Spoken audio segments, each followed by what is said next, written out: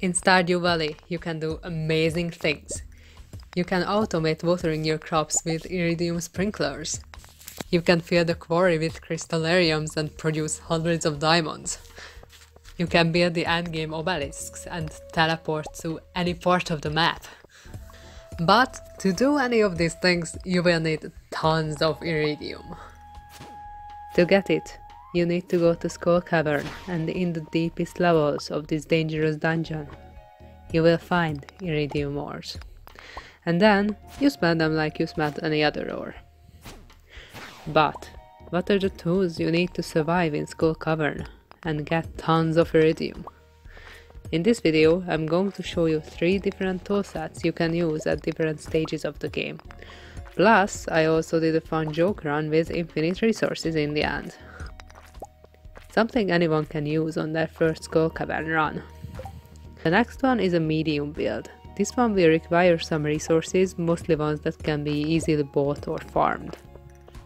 The third one is the pro build. This has everything that can help you to get deeper in Skull Cavern, even rare items. First, let's start with the budget build. You have reached the bottom of the mines and got the skull key, and you repair the boss, either using the community center or Joja Mart. Let's see what you should take with you on your first run in Skull Cavern.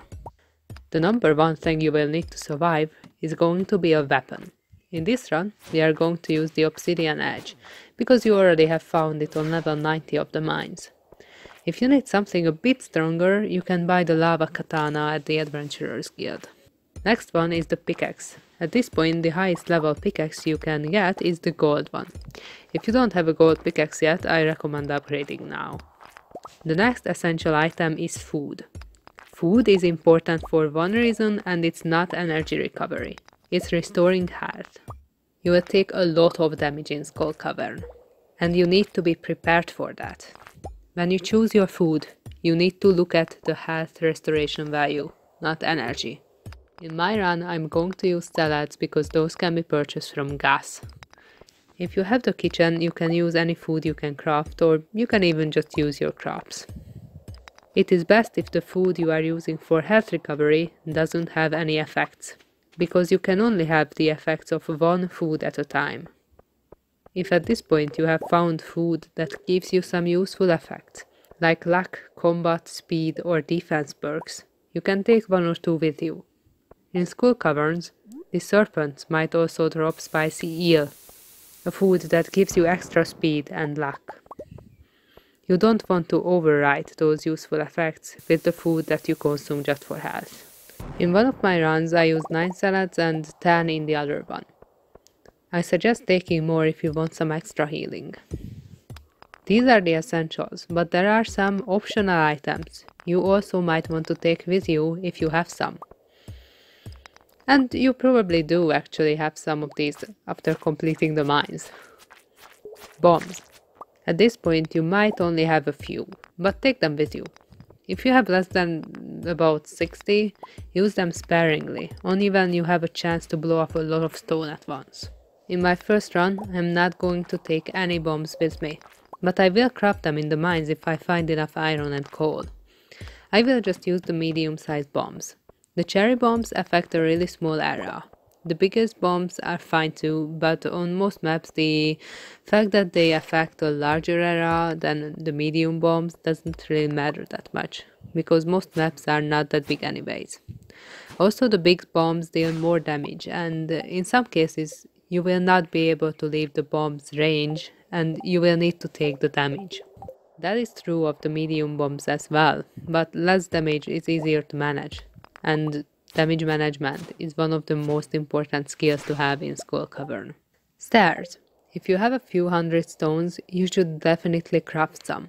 I would suggest about 5 of them. Use them only to skip monster levels, since those take a lot of time and food to clear and are very dangerous. Rings. Don't forget to equip your rings. If you have more than 2, choose wisely.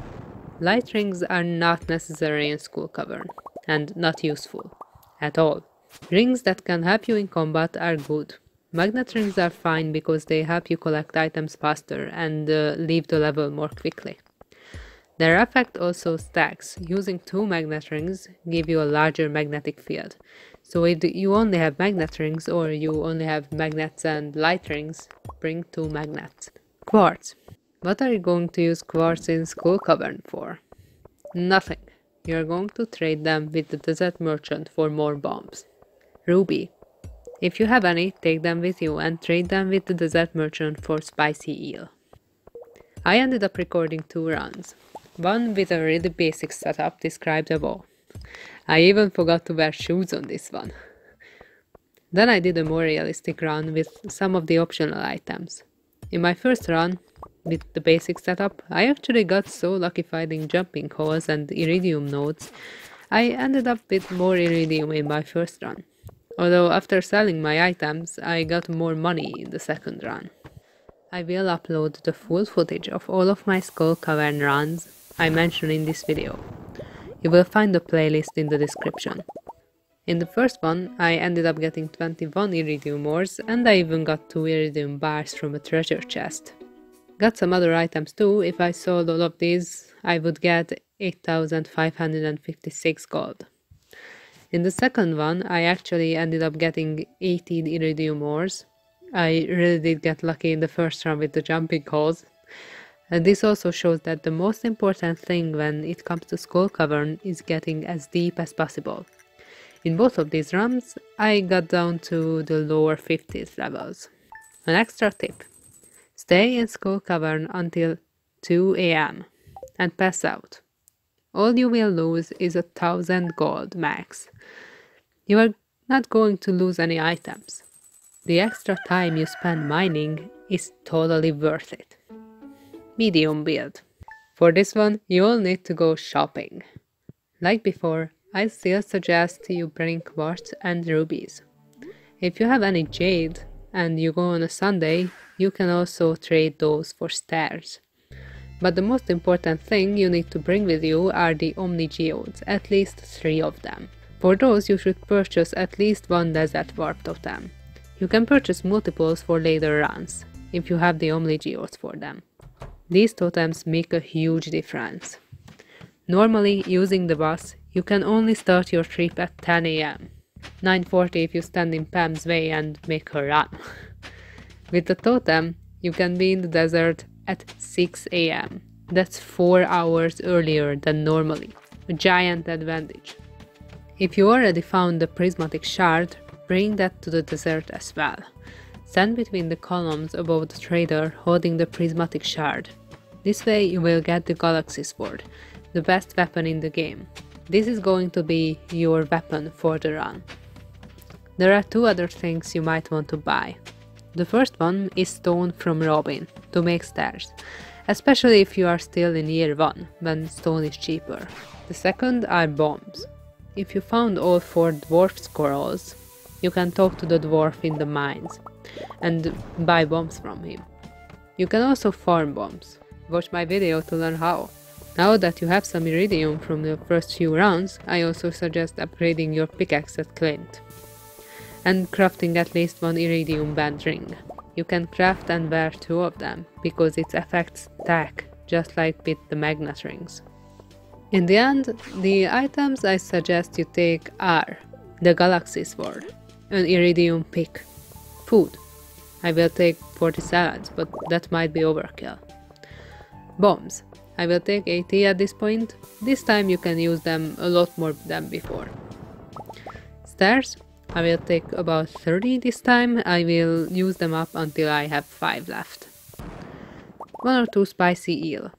The most important thing, the warp totem. Rings. At least 1 iridium band. I will take 1 iridium band and a magnet ring. Set up your inventory at night. Then go to sleep. In the morning, check your luck. If it's a good luck day, teleport to the desert. In this run, I ended up getting 307 pieces of iridium ores, and I got more than 57,000 gold for selling everything. Pro build. In this one, we are going to bring everything that has the potential to help us get down deep enough and mine tons of iridium. First of all, we are going to bring our sword, of course. Or maybe not. I told you in this video that the Galaxy Sword is the most powerful weapon, but actually there is also the Galaxy Hammer. It hits harder, but it is a bit less quick and knocks the enemies back more. If you take this into account, your choice could just be a matter of taste. But there is something else. There is a glitch in Stardew Valley that affects all hammers, including the Galaxy Hammer. If you right-click and then spam left-click and then right-click again, the game calculates your damage as if you used the special ability of the hammer multiple times. This deals an extremely high amount of damage to everything. In all of my runs, I will use the Galaxy Sword. But I wanted to let you know that it is possible to have an even more powerful weapon, especially considering the glitch. You might think that the second thing is obviously your pickaxe. However, I heard people who didn't want to bring a pickaxe at all, because at this point they have enough bombs to just use those for mining, and the pickaxe just takes up an extra space in your limited inventory. I personally like bringing a pickaxe because sometimes I just want to break a few stones that are in the way. In the previous runs I didn't even bring this up because I found that the 3 rows of inventory were just enough. But in this one, I might need to make some choices. I don't expect them to be very difficult ones, and I do prefer to bring a pickaxe. You will want to bring food again. The next one are bombs. This time we are going to bring way more of them. This is also something I want to experiment with. I'm going to bring 200 of them for now, and I will tell you how much of them I used up in the end. Next one is staircases.